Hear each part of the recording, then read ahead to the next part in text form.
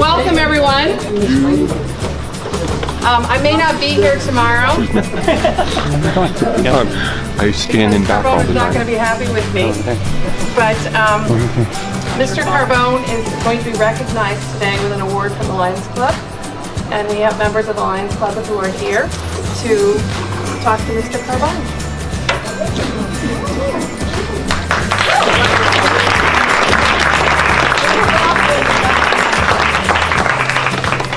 I'm only going to start this.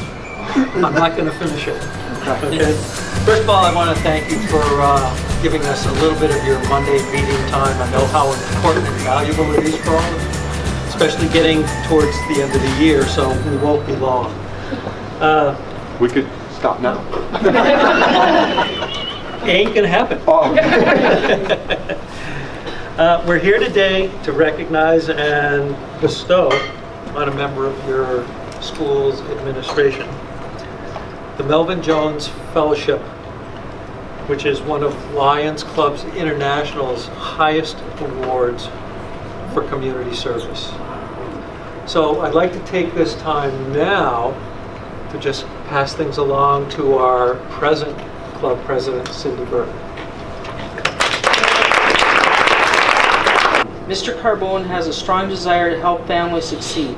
He realizes that many of the homes he delivered the food could grow some of their own fresh vegetables and roots, and plan to offer a training class for families so they can help provide for themselves. State District Governor for the state of Vermont, District 45, Pam Nichols. Hi, everybody.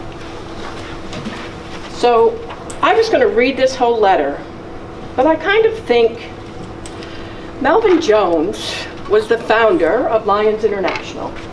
He was a visionary. He saw a need in his community, and he took that vision and he made a group of business people, and he brought them together to service the needs of his community, of the people who may or not be able to afford the things that they need. And to me, after reading and listening, I think you could be a visionary for this community. You are a visionary for this community. You see what needs to be done. You stand there very shyly. You don't want any accolades. We understand that. But when you change the lives of others, I became a Lions Club member because I wanted to facilitate change in my community and help people that I may or may not know. You have done that in this school. And I, for one, am humbled by the fact that I think maybe I haven't done enough. I am truly honored to be here. I came up from Manchester today, which is not too far, and I am absolutely honored to meet you and present you with Melvin Jones.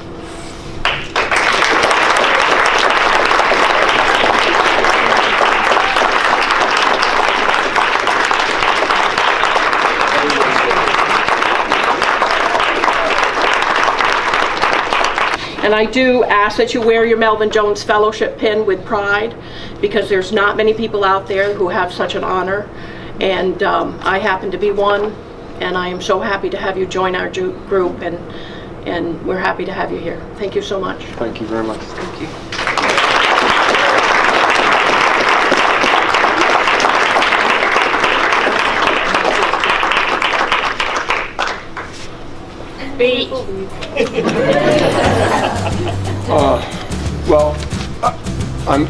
Thank you.